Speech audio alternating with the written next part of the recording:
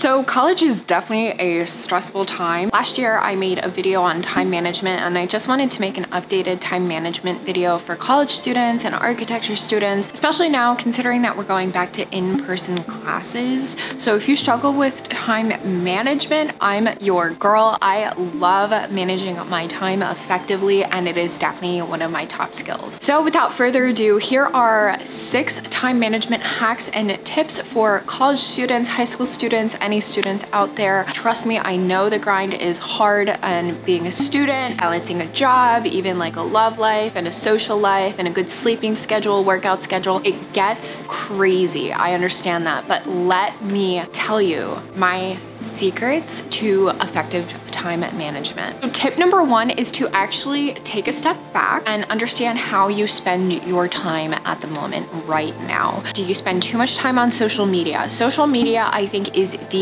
biggest waste of time. I know it's funny because I'm on social media. I use it as a platform to grow my brand, especially when I become a licensed architect. It's not a waste of time if you're using it to build connections and relationships. It's definitely not a waste of time too if that's how you choose to spend your free time. But in the middle of finals week, it might be a good idea just to get rid of social media just for a little bit of time and really focus all of your attention on your studies. Do you get too many texts while studying as well, or doing some work-related stuff? Or the biggest the biggest joke is when you say, oh, just one more episode on Netflix once you take a study break. So definitely identify things that you tell yourself, like, oh, I deserve this. If you are finding yourself in this constant hamster wheel cycle where you feel like you're always doing every single project up till the last possible minute because you don't know what happened to your time, this is a good exercise just to really break down and understand how you actually spend your time. Another thing to do is make a list of your goals. So understand how you spend your time now. Make long-term goals and short-term goals. Do you want to be on the dean's list? Do you want to have a 6-pack and get straight A's in school? Do you want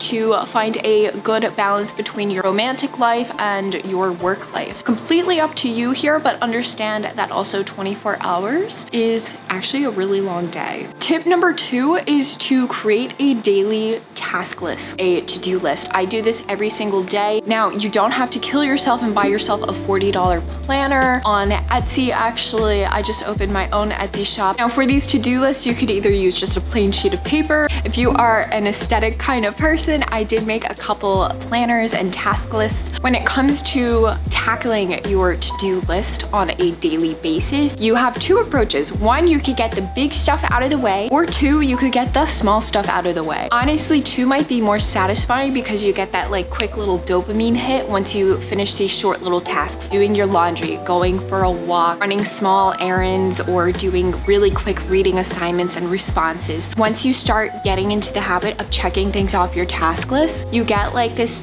kind of high. I know it's kind of nerdy, but like you get this little high that you're so ecstatic that you were able to fulfill something and kind of have a good early productive start to your day. Or you could tackle the big stuff, the stuff that you were kind of dreading, and just get it out of the way. That's up to you and your personal style. I kind of fluctuate between the 2. I really don't have like a preference. It just depends on my mood on the day, and just understand motivation wavers, but it's your dedication and determination to being your best version of yourself that is going to get you through it. So discipline really is everything here. And also, just a quick side note, if you believe you can multitask and do 2 tasks at once, let me tell you, it is a big lie. Multitasking is definitely a big lie, and one thing I just recommend is just for you to really focus in on one task at a time, and studies have shown you're actually more productive that way. So take a breather, take it one thing at a time, and you'll be okay. My 3rd tip for you guys is to actually establish a routine. This is going to be harder in the beginning, but once you start developing a routine and a habit, it's going to become second nature to you.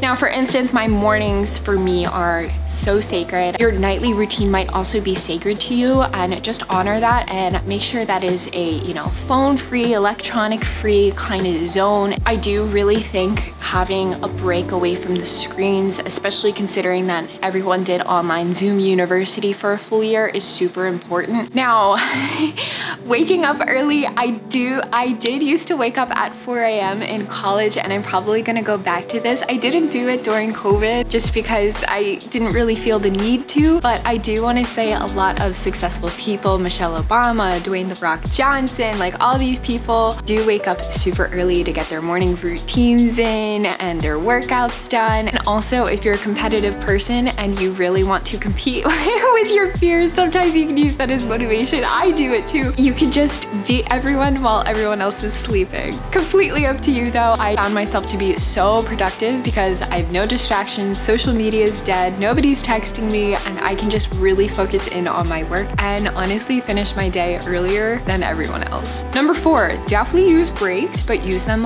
wisely. And this is what I was saying earlier about the Netflix thing. You know, sure, take a break, watch an episode. What shows are you guys watching now? Comment down below. But use them wisely. One episode. Once again, this goes back to discipline and all that stuff. And it's okay too if you need to take a day off. I think students live in this, you know, illusion that we have to be grinding 7 days a week, 24 hours a day. That is not the case. Take your weekend off, take your Friday night off, go out and have a drink with your best friends. Honestly, life is more than just working, and please take your breaks. Now, also when it comes to studying, I recommend you using a timer. The Pomodoro method is super effective, and I use this all the time, especially when I'm studying for my structures exams or anything like that that really requires intense concentration. You can't really BS it. That's why I recommend studying for 25 strict minutes, taking a 5-minute break, and take, you know, a longer break as you need. My 5th tip for you is also learn how to delegate and also help others too when they need it. The whole idea that you scratch my back, I'll scratch yours. So let's say you have midterm week this week and your roommate has it the following week. Your roommate might be able to help you in the kitchen or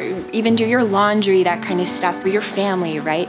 And you would just do the reverse next week and really help each other out. And also the same is true for group projects. Now, I have a love-hate relationship with group projects. I understand I will not be working solo as a licensed architect. It's super important for me to have good team communication skills and work well in groups. So learn how to delegate everything. Let go of a perfectionist mindset that everything has to be up to your standard, because it's not like that in the professional world to begin with. And now that you're in college, here's a little secret: grades really don't matter. It's more about recommendations, and if you're going to a higher level university, then, you know, if you want to get a fellowship, it's more on your work quality. You can always go back to a project and edit it later to your standard. Learn how to delegate stuff and don't kill yourself for a grade. It's a lie, guys, it's a lie. Barbara from Shark Tank got straight D's in high school, and she is a multi-millionaire. So grades really don't matter, your work ethic does. And my last tip for you guys, tip number 6, is to really find balance. Once again, this goes back to taking breaks often, but studying and having a healthy routine and healthy lifestyle. I find myself in college personally where I find stretches of work that just seem never ending and insurmountable. But I need to find myself again, take a step back and find my reasoning for why I'm doing this in the first place. And it's so important just to surround yourself with positive people. Show me your friends, I'll tell you your future. So find yourself a supportive group of friends. Last side note, but finding a perfect balance between work and play, your emotional state of mind and your healthy physical body might take time, and you will struggle and fail a little bit, but failing taught me the greatest lessons. If you guys want more productivity related videos in college, let me know. I'm all about balancing multiple things at once. Like I said before, time management is my passion. All right, well, I'll see you guys next time. Love you guys.